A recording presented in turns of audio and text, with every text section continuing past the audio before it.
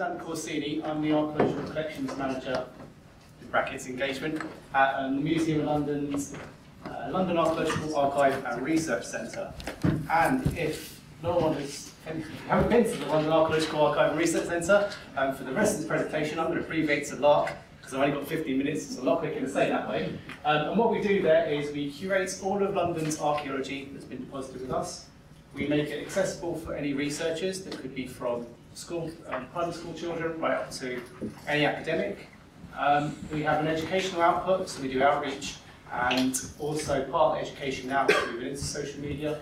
And we have a leadership remit. We're the largest archaeological archive in the world. If you don't believe us, go to the Guinness World Records and you can see us there. And having said that, we are part of the Museum of London, but we're actually half of a department, one department within that Museum of London. And I often think of the Museum of London as a very large local museum. It's a local museum for London in some respects. And if you've never been to the archive, if we go inside, this is what it looks like.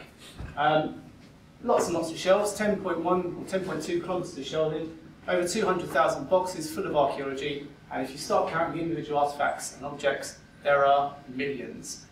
With that in mind, I think part of my responsibility is to try and get it out there, get those artefacts out there so people can start to engage with the objects. Going back to 2006, this beautiful piece of Samian, this Roman vessel, with some gladiators on, and if you look in the top left corner, you can see it's got little lead rivets. This was presented to me by one of my volunteers, and most of the work, most of the basic collections care work that takes place in the archive is via volunteers. And she gave it to me saying, how about this for an object of the month? And I thought, why not? So what I did was, at the time, I Googled objects of the month, although this Google was more recently, and I saw that I was competing with almost every other museum out there because every museum has an object of the month. So I thought I'd do another Google search, and I did objects of the month votes, and then at the time, I don't think Stoke Museums did any kind of voting for artefacts. I thought, right, let's try this tactic, let's do something a bit different. R1 is down here at the moment, so it's not great, but as far as I can tell, there are only 2 museums out there that, as well as having an object of the month on their websites, are starting to look at ways that you can get members of the public, your website visitors to start engaging with that object of the month. So, what do I mean by that? I mean that our volunteers were selecting objects, they were working on collections, coming across very nice things, bringing them up to me and saying, let's put this up as a possible object of the month. And I'd select three objects that volunteers have been given to me. Each month I would send an email out with those artefacts in, and then they could vote for it using SurveyMonkey. Simple as that. That email went out to about 50 volunteers, and in 2006 when I started, I had less than 10 people engaging and voting. So I thought, right, let's move on to 2007. Let's host it on the museums, on our LAARC pages and our website. But admittedly, if you've ever been to our LAARC pages, they're pretty buried within the Museum of London's website. At least in those days, they were very buried. And again, although volunteers were accessing this information via email, and there was a web presence, engagement-wise, less than 10 people. Having just heard some of the other numbers of engagement, I'm doing very badly at the moment. 2008, the museum notices the trend for social media, and we have our blog sites, The Working Life of the Museum of London. I thought, great, now I've got a social platform where I can start posting our pictures, hopefully receive a bit more engagement, hopefully get people voting, and those votes will start to improve. What did we get? Well, we got the audience, the wider audience, beyond our simple volunteers. There were definitely more people looking at our blog site than there were looking at our actual LAARC website. I haven't put a number for engagement because I'm too embarrassed to tell you how many votes we were getting. In some months it's actually getting worse than when I was sending them out to emails. So I thought, right, maybe I should just give up the ghost, but unfortunately I'm not like that. So I thought, let's give it one more attempt. Let's try to think a bit strategically. January 2009, our blog site went down, and I thought, great, my first attempt at thinking strategically has failed miserably. I can't use our own website. So I looked at wetpaint.com, and I don't know if anybody's ever used wetpaint.com, but it's a type of wiki that it started to be used by different people around 2008, 2009. And I went to a workshop, and it looked quite good, and I thought people can start loading their own information, commenting on, and so I used this as a platform, tried it. And votes were coming in via SurveyMonkey. I was using SurveyMonkey as that tool. My strategic agenda was really for an internal PR tool, because I thought step one should really be trying to engage our own members of staff within the museum. The Museum of London, I think we've got, well, I'm not sure how many members of staff, but probably between 100 to 200 members of staff. And I can tell you that there are some people that work over at the Barbican site, as opposed to our site in Hackney, that don't know we exist, that think we're archaeologists, that go out digging rather than archiving archaeology, have no idea of when the Romans were around in London, and definitely don't have any idea of what kind of artefacts we had within our stores. Our audience then were those museum staff, but also our volunteers as well. And the way I approached it was actually to have a proper competitive edge to this. So there are 3 objects each month. One object was sponsored by a volunteer, so they would find an artefact during their work, put that out there. One object was selected by a member of the archive staff, and one object was selected by a museum curator. When put it on the website, I deliberately colour-coded this, because I thought image was an important aspect. I wanted the artefacts to be put onto plastizote, so there's a nice background, so the object looked quite good on the website. The bit of information was short but quite precise and gave a bit of information about the actual object, also information as to why someone wanted to put this object forward. And also, it's always nice to have museum people competing against volunteers. I like to see that aspect as well, that sort of competitive edge.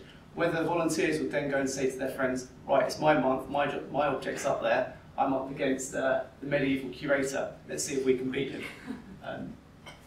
It was interesting as well because I was able to do some special editions. I was able to get ex-members of staff, ex-volunteers to nominate artefacts. Some of you may know John Clark, our former curator of medieval collections.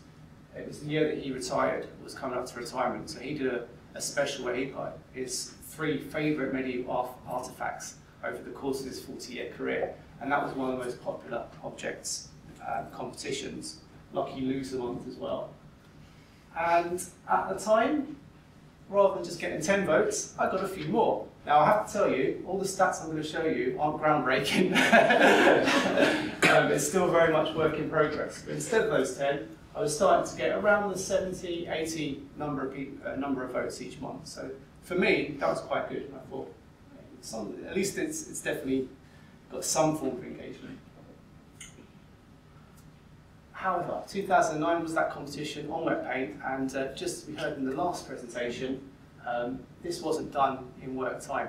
Originally it was, because I wanted to get some kind of engagement, but progressively it was taking up more of my work time, and it wasn't really the core thing I was meant to be doing at work. To be honest, it was a bit of fun that sort of just scaled off. So I decided to end it on a high, having got my almost 90, 100 votes each month now. And I got some interesting responses from members of staff. Why does it have to end?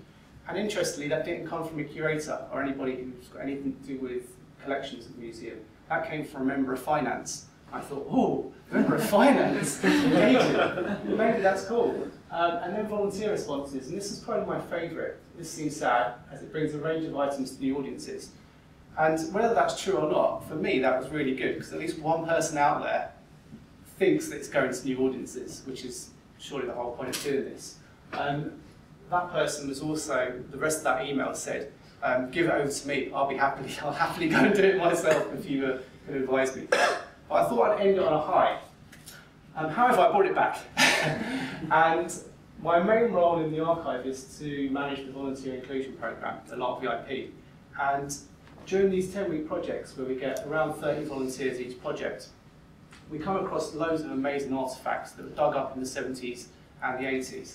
And I thought it's really our responsibility to put these artefacts out there because they're incredible and people should be engaged with this kind of information, these kind of archives. So I kept some ideas that I had with the 2009 version, the colourful backgrounds, the volunteers nominating an object each.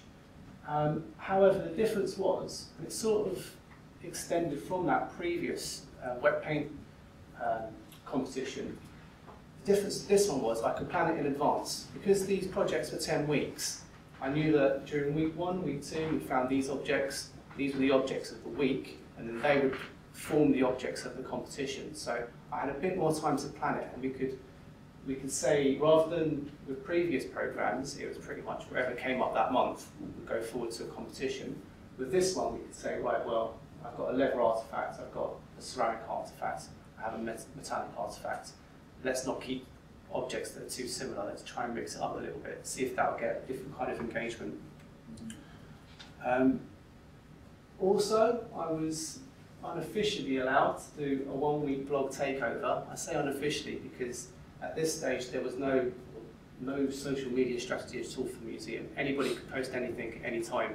So it just so happened that I said, I'm doing all these blogs, please don't put any other blogs up during this week. I want to see how this goes. So Monday, Tuesday, Wednesday, Thursday, there was a different competition each day, 16 facts for each day. All nominated by the volunteers.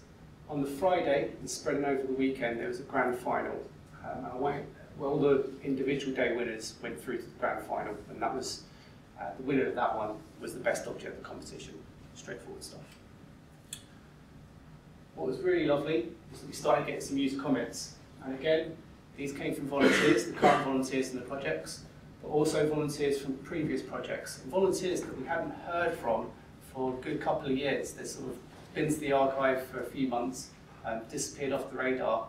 Suddenly they were coming back to us via these competitions. And again, staff, including finance, HR, and directorate. Again, another memorable, lovely experience. I was walking down the corridor, and one of our directors chased me and said, I voted. I was like, oh, great. So that was all cool. But then obviously, there was a wider engagement with our blog readers as well. Just going back to one of my first points, the Museum of London, in my eyes, is a large local museum. And if you have been to the museum, you know that it's on 2 floors. The top floor is dealing with all history from prehistory right up to the Great Fire, so it's more archaeological. But the ground floor is pretty much social history. So archaeology for the Museum of London is only half of the museum. And the blog readers aren't necessarily coming to our blog site to read about archaeology. They might be coming for fashion or whatever the situation is. I started using, I had a look at the votes again for the competition voting. The VIP 5, 6, 8, 9, they're the volunteer projects that these competitions related to. The first one, VIP 5, didn't do so well, there was a dip. But after that, it was gradually getting better and better for each project. Until we sort of plateaued for the last one, around the 90, 80, 90 votes per competition, which pretty similar to the previous one, but I was quite happy with that. Then I started looking at IP addresses, and I was actually quite surprised. I knew that I'd have a Museum of London audience, and I knew that members of staff were voting for these artefacts, and obviously they're the highest category. I knew that a lot of our volunteers were based in London, so the next one. But then I started seeing that some people voted from Europe, some voted from North America, and I thought, that's quite surprising because seeing that we're only getting around 80 votes, some people out there are voting for it. So I found that quite interesting. And I should say also, by the last competition, VIP 9, which was last year, the museum started tweeting and using Facebook status updates to try and engage it as well. But it wasn't every competition, it was a bit haphazard. So then we started thinking of what else can we do to engage people with archaeology and archive. My colleague Lynn Davis, who works alongside one of the projects, he stole the idea from the British Museum to do history in London in 10 archaeological artefacts. What he does each month is post an object up, but there's much more of a narrative. There's a bit of information about the period of time, some other objects relating to that period of time, and then the object he goes for is an object you may not be expecting. So the object that sums up the Roman period are these bits of environmental archaeology, these grains. And that's an interesting aspect as well. The number of unique web hits that are coming in now to those pages is significantly increased, and it's increasing every month. So we're getting a readership between 200, 250 now, which is, in my eyes, quite good. You'll see that May has this huge peak. I'll come back to that in a bit. 2 minutes. 2 minutes, okay, almost there. The other interesting thing was that people are starting to engage this via their own blog sites. So this guy, he has put that we're ripping off the British Museum, but that's okay in my eyes.